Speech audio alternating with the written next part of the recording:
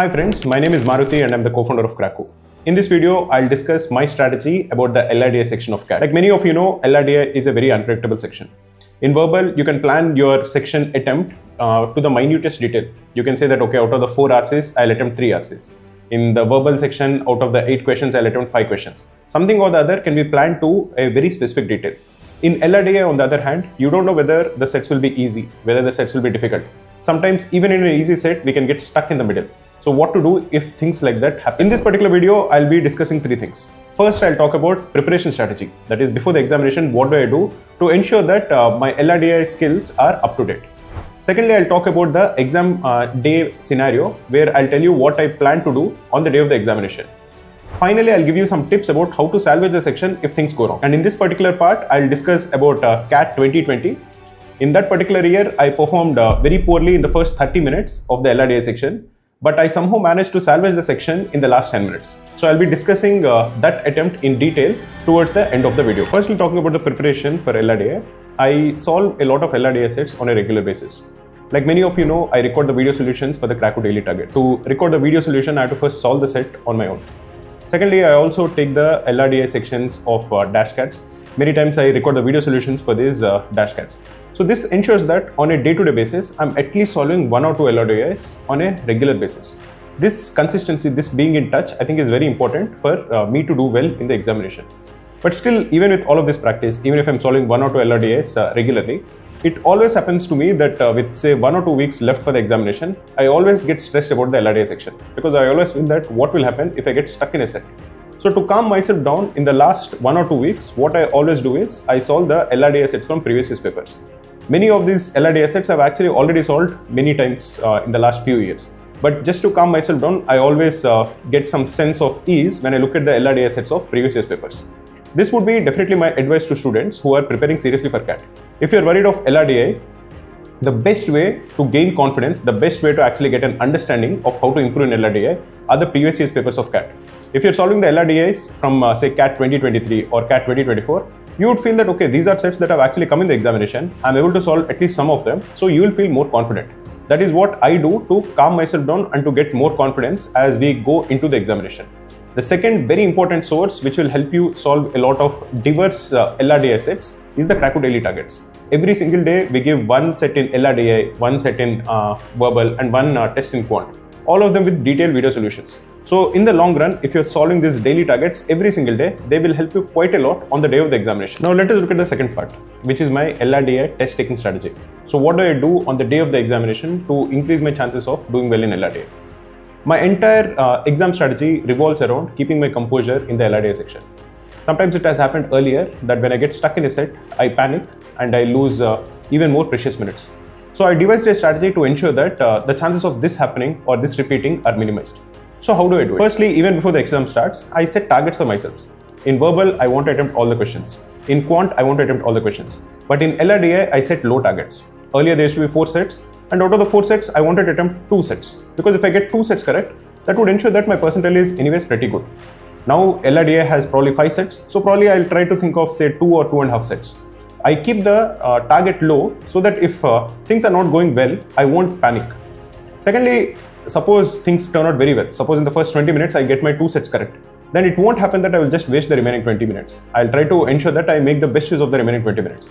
But at least in LRDI, I don't tend to keep a very high score. This I think is very important for students who plan to make LRDI their scoring section, which I don't think is a good strategy. I know many students who tell me that, okay, verbal is my scoring section. I would say that is good because verbal can be consistent and it can be predictable. Similarly, I know many students, especially engineers, who plan to do very well in quant. That also I think is a good strategy. Quant also is predictable to an extent. So you can try to score very well in it. But LRDI is an unpredictable section. So if your exam strategy depends on you solving 3 sets or you solving all the 4 sets, that I think is not a good strategy. You can always aim higher, but even if you do poorly, that should be okay. Don't try to put more pressure on yourself to do well in LRDI because I think most likely it will backfire. Secondly, to ensure that I keep my calm in the LRDI section, I spend the first 2 minutes of the LRDI section looking at all the sets. So once I look at all the sets, I have a rough idea of what type of set it is. Is it an arrangement set? Is it a data interpretation set? Is it a missing value in the table set? Is it a 2D, 3D kind of a set? So at least I have a rough idea of what is the kind of set it is. I also try to understand how difficult the set is. Now, once I have looked at all the sets, I make a priority order. I would tell myself that, okay, this seems like an easy set. I'll try to attempt it first. The second set, probably I will attempt this. And I'll make a priority order so that if I get confused or if I get stuck in a set, I'm not confused about which set to attempt next. And again, if it works out and if I'm able to solve a set in the first 10 minutes, then it is good. I'll go to the next set in my priority order. But suppose I get stuck in a set. Suppose I spend like say 8 minutes or 9 minutes, I get stuck in a set. Then at least I calm myself down. I tell myself that there are 30 minutes remaining. I need to just answer 2 sets. So I have 15 minutes per set. And in this 30 minutes, I have already had a sense of what the other sets are. So I know what are the sets. It is not as if I'm starting something completely from scratch. I have a rough idea of what the set is. So I tend to calm myself down and tell myself that I have 30 minutes left. I need to solve 2 sets. So I'll have 15 minutes per set. Suppose I get stuck even in the second set. It happened once, like I mentioned in CAT 2020. I'll discuss that in detail towards the end of the video. But suppose it so happens that you are stuck in the first 2 sets and 20 minutes have elapsed. What do I do? Then I tell myself that, okay, my strategy is to just get 1 set correct. I have 20 minutes, I'll get 1 set correct and I'll try to get some of the theta questions correct, or I'll try to answer at least parts of some of the other sets. Again, I try to calm myself down and I try to make the best use of those 20 minutes. Essentially, I don't give up. I try to keep fighting till the last minute. Thirdly, when the verbal section is ending, towards the last 3 or 4 minutes, I mentally check out from the verbal section. Because once it happened earlier, I was very focused on the verbal section. In the last few seconds, I was trying to answer a reading comprehension. I think there was 1 question left and I was scrambling towards the end of the passage to try to figure out the correct answer for one of the questions. And then suddenly the exam ended. Now you know that there is no break between the verbal section ending and LRDI starting. So I didn't check out the time, but I know that the time was running low. So I was having this adrenaline rush. I was trying to figure out the answer for that particular question. Section ended and LRDI started and I was completely in a shock because I didn't expect the section to end so quickly. And it took me like 3 or 4 minutes to actually get back into the zone. I knew immediately that LRDI section has started, but I was not mentally prepared or mentally ready to start solving LRDI because I was mentally focused on verbal and that reading comprehension, all of those things.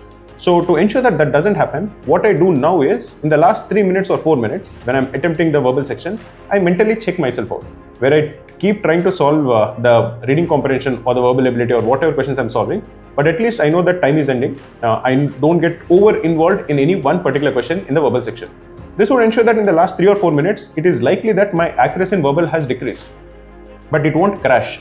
Sometimes maybe I'll get 1 question wrong in verbal section, but at least when the LRDI section starts, I'm completely on.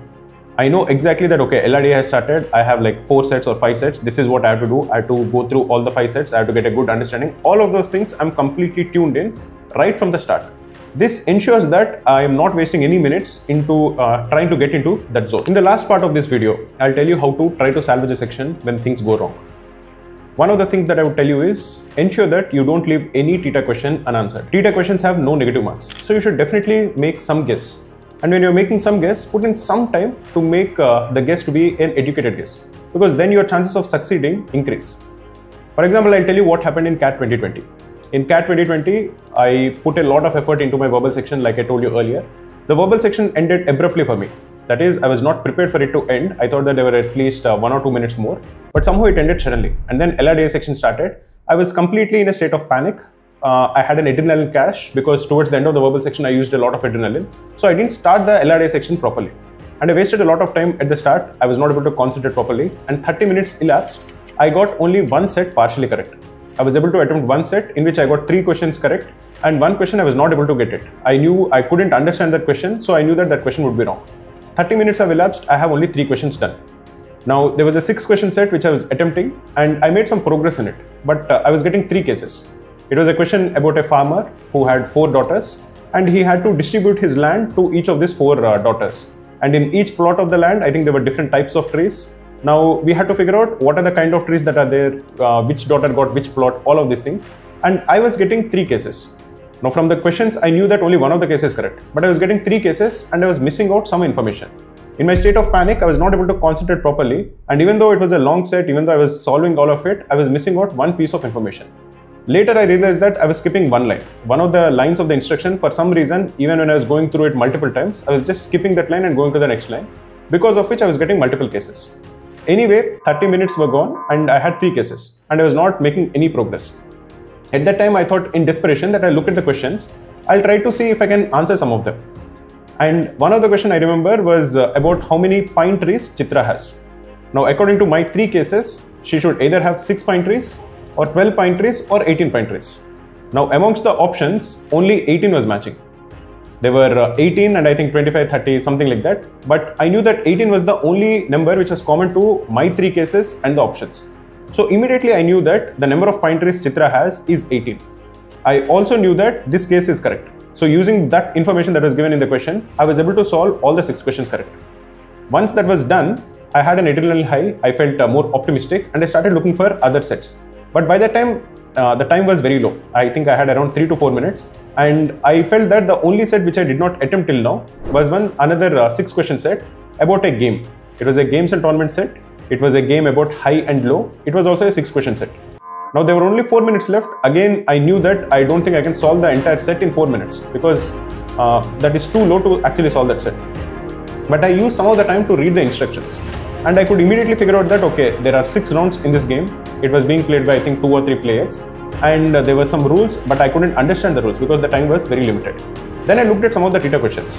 There were 4 theta questions in that set, and all the theta questions were about how many rounds did this particular thing happen, or in which round did this particular thing happen, or something like that which involved rounds. So I knew that because I knew that there were 6 rounds in the game, the answer for this theta question has to be some natural number between 1 and 6. And again, based on how the question was framed. For example, if somebody says, in how many rounds did X beat Y? Then I know that total there were 6 rounds, and it is most likely that X did not beat Y in all the 6 rounds. It is also possible that the answer will not be just 1. So most likely I used to put guesses as either 2 or 3 or 4. And amongst those 4 theta questions, I got 2 of them correct. So at the end of the day, instead of just getting 3 questions correct, which seemed very likely with just 10 minutes to go, I got 3 plus 6 plus 2, that is 11 questions correct. And suddenly I did very well in the examination. Why did I do very well? It is obviously a lot of luck was involved, but it was also possible that I was putting a lot of fight. I was trying. Now, when 3 minutes were remaining, it is very easy for me to tell myself that, okay, I got a 6 question correct out of luck. So let me just relax, my set has been salvaged. But I did not do that because I feel that every question is important.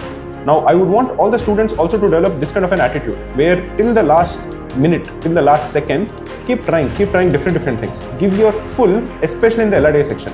Because even if there is an adrenaline crash which happens after LRDI, I think quant is a separate section where the importance of composure will be lessened. In LRDI, I think if you are not composed, you will mess it up completely. But essentially in LRDI section, my strategy is very simple. I try to fight till the last second. You have to keep thinking of how can I get one more question correct. And I think that attitude also helps me in trying to do well in the section. Overall, I hope that this video was helpful for you.